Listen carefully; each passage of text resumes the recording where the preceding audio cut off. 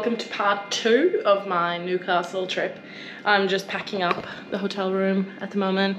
I'm gonna go and have some brekkie, and then I will be heading to Torqit. It's 6:30 in the morning, and yeah, head back to the car and get moving.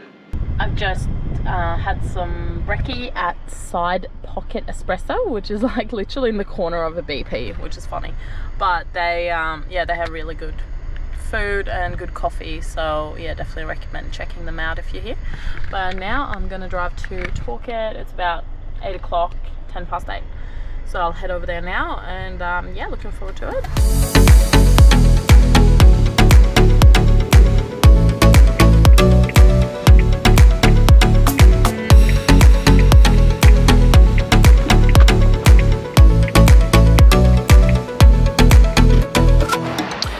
I've just arrived at Torqit, just spoke with James. James' car is here, little Jimny.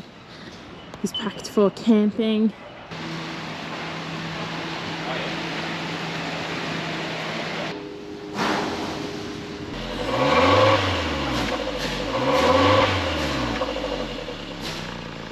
And you got a little bit of juice in there.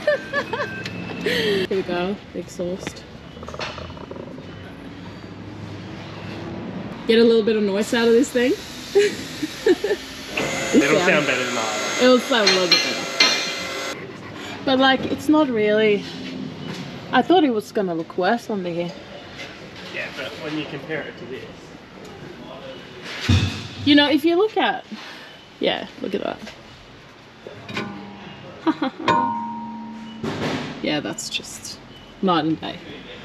Torqit started in the 80s, basically seeing a gap in the market for premium products that are actually improving the performance of vehicles. Yeah. And since then, it's kind of changed into this different company that makes exhausts and electronic products that all focus around freedom and enhancing performance of your vehicle. And with the actual Torqit exhaust, like in terms of the Jimny, because they do have quite a way of getting that exhaust around everything, being such a small car, what makes like the Torqit exhaust now special in terms of other exhausts that are on the market?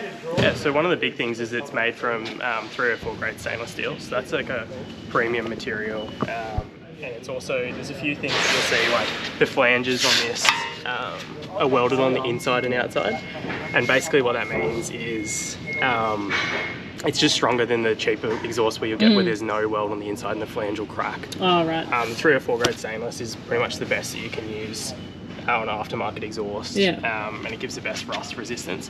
And then you've also got, on these exhausts, it's up to 2mm stainless, so it gives it a nice deep note without a tinny kind of sound. So if like you have the stock Jimny and you want an exhaust upgrade, what are some of like the reasons to why you should get an upgrade in the first place?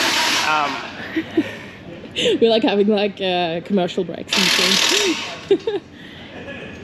Yeah. The biggest reason you would is for the Jimny would be the note. You'll get better fuel efficiency and increased performance, but being such a small engine, it's hard to notice that. So realistically, the main gain that you're going to get from upgrading your exhaust with Torqit exhaust is going to be the improved note. So you'll see the comparison in this video.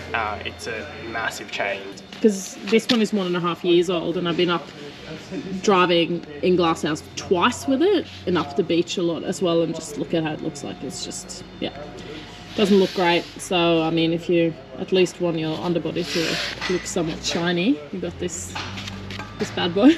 Yeah, so it'll still get some surface rust, but the good thing about it is that you can just polish it off pretty easily because it's nice thick stainless. Yeah, exactly. Just keep polishing it if you want it to look really nice and shiny. Okay, update. The actual, I didn't know this, but the actual Jimny exhaust is stainless, but it's a different grade of stainless steel. Correct? Yeah. So that's why it looks like that. So I'm learning something new every day. But anyways. That's one of the differences between Torqit and the competition exhaust as well, is not necessarily for the Jimny, but other vehicles, the exhaust will be made out of 409, which is like a not as premium grade of stainless, so it's less rust resistant. So it's definitely something to look out for, is what grade of stainless, because not all stainless exhausts are made the same. Yeah. And then it's also like the way that this one, I guess, forms around the Jimny, because you mentioned like if you do install a long ranger tank, it is made for that. And if you do install an exhaust, like let's say you go to an exhaust fitter and they install an exhaust exactly where this one is sitting right now, like you might not be able to fit aftermarket accessories with it. So in development, they partner with all of the major kind of companies. So like the Long Ranger, Brown Davis. This is for heaps of different models, but including like companies like J-Max if you have a 79. And basically we design our exhaust so they work with all of the major aftermarket accessories. So tanks, suspension, everything like that. Yeah. Oh, there you go. You made it shiny again. It wouldn't look like that from the factory though. That's interesting. The main reason that it stays looking good for longer, because the stock exhaust in stainless as well, it won't be 304, it'll be 409 or one of the other cheaper grades of stainless. Yeah. The main thing is though that because the exhaust is polished, there's less micro cavity, spots for the dirt and rust and stuff to stick in. Right. Like if you think about it, if you go down to like the ocean baths, there's handrails, and the handrails all basically look shiny except around where the welds are. And that's because the rails themselves have been polished like a mirror, and there's nowhere for the corrosion to form or any of the dirt to get stuck to it. Whereas the welds will often look dirty. The main reason the aftermarket exhaust will stay really nice for longer is it is a higher grade of stainless. So it's more corrosion resistant, but the finish is a big part of it as well. The finish is what makes it difficult for dirt to stick to it and for corrosion to form. If you looked at it under a microscope, it would be much smoother than the factory system, which doesn't have a nice finish on it. Right. That makes a big difference. I think that's really good to know, because a lot of people that might be looking at installing exhaust, like just with the normal exhaust fitter or something like that. Yes. It's something to probably look out for, like what type of grade they're using for their exhausts. A heap of companies will just say, oh, we've got a stainless exhaust, but because not all stainless is the same. It'll be 409 most of the time. 409. Which is perfectly suitable for an exhaust, but if you don't care like what it looks like, and if you go like, oh, it'll last 5 years and I won't have the car in 5 years, then I guess it probably doesn't make too much difference. But if you want it to still look excellent in 5 years, then you want one that's 304. And you want one that already has a pretty smooth, nice finish on it to begin with, because the nicer the finish is, the easier it is to clean, the less dirt it will pick up. And in the future, like say with your partner's exhaust, if he has a 304 stainless steel exhaust that was polished, you could take some Scotch-Brite and just Scotch-Brite the bits that you can see. And in 10 minutes of just WD-40 and Scotch-Brite, it'll look exactly like new again. But you can't do that with, say, a 409 or like the factory. You have to use machine tools to polish it, because it never came polished. So that polish finish makes the biggest difference. So now you just polished it and that's how it ended up like that. You'd notice that part that's polished there will stay cleaner for longer than the rest of it, even though obviously the material is just the factory material. So it's not just the material, it's also the level of finish put on the outside of the exhaust as well. It's like, take like a brand new car with really nice clear on it. It's pretty easy to wash and it doesn't pick up that much dirt. But then if you have like a 20-year-old car with chalky red faded paint, it picks up heaps of dirt and fingerprints and everything immediately, and they're hard to wash off as well. It's the same thing. If it's got a hard, smooth surface, it doesn't pick up the dirt and the dirt washes off very easily. It's exactly the same thing here. Look at that. This long... What? Do you mean Hong Kong?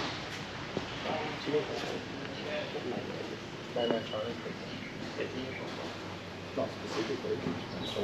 We're going to take this mount, and this mount is going to be installed on there. And that's going to support the exhaust when it passes down through here, whereas the stock one is right over here on that big muffler box. And you can't use this because the long range fuel tank covers this entire area here. Exactly. So instead of coming through here like you were asking before and then going around, we're actually coming closer in this direction to begin with. And there's one more thing, because the exhaust is quite close through here, we have a little P-clamp, and I'll show you how that works as well in a moment.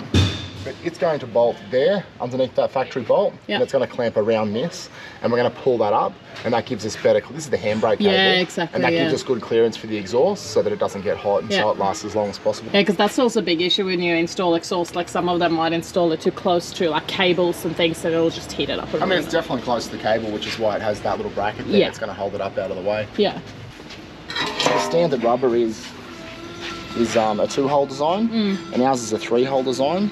And then the hangers on the back of the exhaust are a 3-hole design. The reason for that is that with the 2 holes, it can swing like this, but with 3 holes, it can't do that because it's held on by 2. So it's kind of like a stool with 2 legs whereas a stool with 3 legs can't fall over. Same type of principle, I suppose. So it keeps it more secure, and I guess also noise, if like it starts wobbling around. The main thing is that because the exhaust is much larger, and it's also made to fit with aftermarket accessories which give it less room, like the fuel tank, for example, is very large. And of course, if you're taking this you know, hardcore off-road, then you're going to be flexed up a lot more, which as well gives you less clearance in the back. So the idea is just to hold it a lot more securely, so that, you know, given that you'll have less space with aftermarket accessories, and given that likely your suspension is flexing around more, it'll be much less likely to wobble around. And I mean, if you're up a rock at a huge angle, you don't want the exhaust all swung a couple inches this way, and the factory one can. Literally, and on a factory car, you know, it can move a lot. So that's we got quite these interesting. on to secure it better as well. Just like, because I've heard, like, you know, you hear it on cars, like even on my partner's car. I bet he has one of these because it does make like noise here and there. Yeah, a little bit. Like, it doesn't knock, but it makes like Yeah, like, sure. Yeah, this is much stronger. So instead of having a hanger here and a hanger here, our system has 2 hangers on each side, and then the triangle, excuse me, the triangle rubbers as well. Yeah.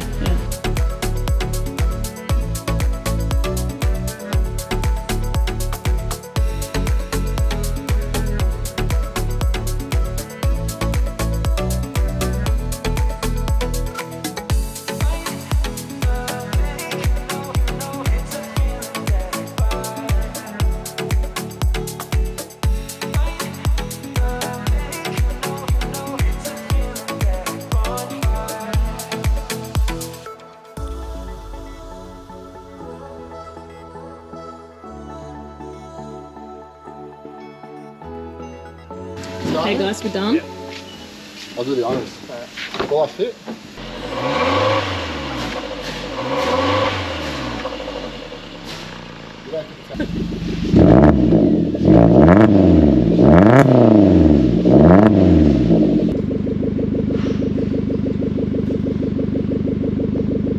That looks so sick too.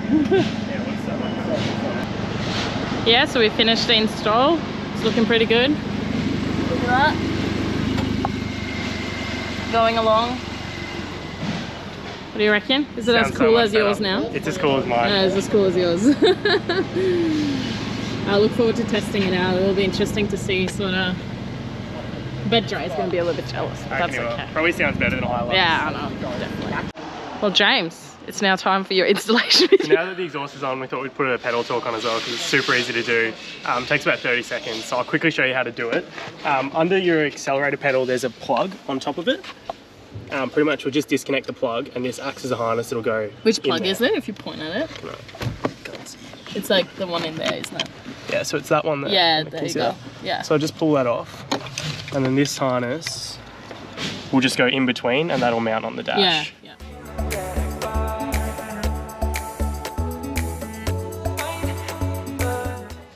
Cool.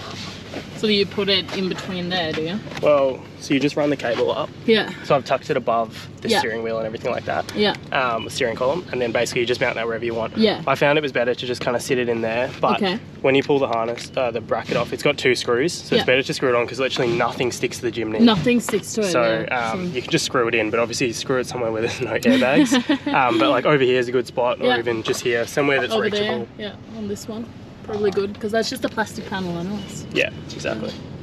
Yeah. Or you can buy like some of the stronger tapes for it, like the sticky, double-sided sticky tapes. I tried a few different ones and nothing's working. Make it stick. Yeah.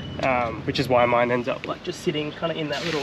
Which is a fair review. Screw it on. Yeah. I'd probably screw it on. Yeah. Cool. All right. Nice. Cool. Do you want to show me just what you packed? Yeah.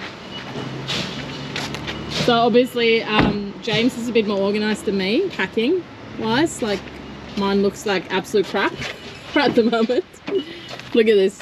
This is so much more organised than what my car looks like right now. So we got the shelves that I made with like this drawer kind of thing, which is just like a gear drawer, and a 20-litre fridge. Swag, K on shelf. K on shelf, yeah. It's looking good. Ready for at least one night of camping. Maybe 2 nights. Maybe 2 nights. We'll see how it goes. But yeah, we want to head up to Stockton. Go for some driving on the sand if possible, maybe tomorrow morning. Yeah. Would be good. Yeah. I'm gonna go and grab some food. Cool. And then you done that? 4. yeah, cool. We'll see you guys later.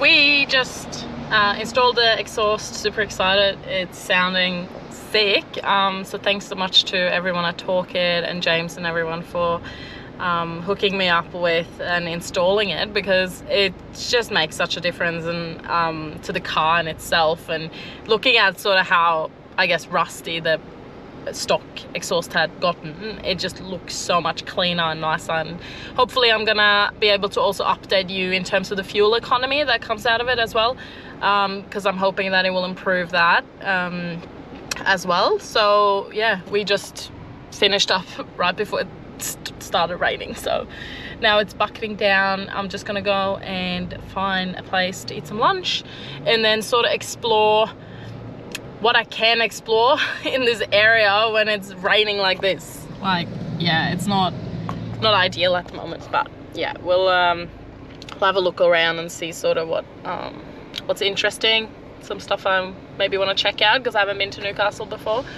But yeah, it's a bit shit with the weather, I'm not gonna lie. But yeah, we'll go and get some lunch first and see how we go.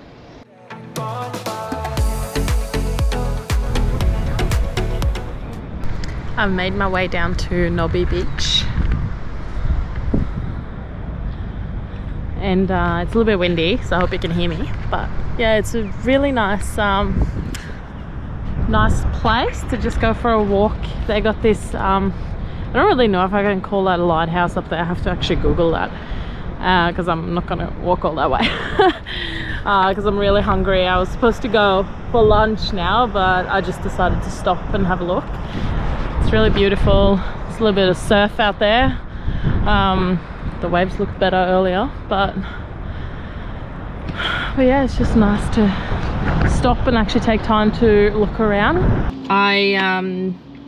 I've just had lunch and then I went to King's 4-wheel drive super centre and I bought James this one. But I also bought, because if you watched part 1 of this trip, you know that my battery went flat because I charged my Dometic battery on it and I didn't unplug the Anderson plug in my car while I went to have lunch. So yeah, it drained the battery and I was standing there and I was like, what do I do now? So yeah, no more because I decided to buy the 1000 lithium jump starter from King's. So I've heard a couple of people have had it and they're happy with it. So yeah, like in terms of King's, I think there's a lot of things that are like good quality and then there's things that are like less good quality. But yeah, I just thought this would be a handy thing to have with me. So if I now get stuck and the battery's flat, I don't have to freak out, don't have to call someone to come and jump start my car, which is good. So, and James, go on too, because, you know, I said it's a good thing to have if you need it. So, but yeah, it's been a good day. It's still raining, but I just checked the weather forecast and it's gonna clear up for us when we head out camping later in this afternoon. So that will be part 3 of this trip to Newcastle. So definitely tune in for that next stage of the camping spot and me heading back up to the Sunshine Coast. But yeah, I hope you like this video today, and yeah, I'm super excited about the installation I did with Torqit today with the exhaust and the throttle controller. So definitely looking forward to show you guys more of how that comes along as we go, and I'll definitely give you guys a review of it once I get a time to, I guess, use it for a while, and I've driven with the exhaust for a while and things like that. But yeah, look forward to doing that, and I'll see you in the next video.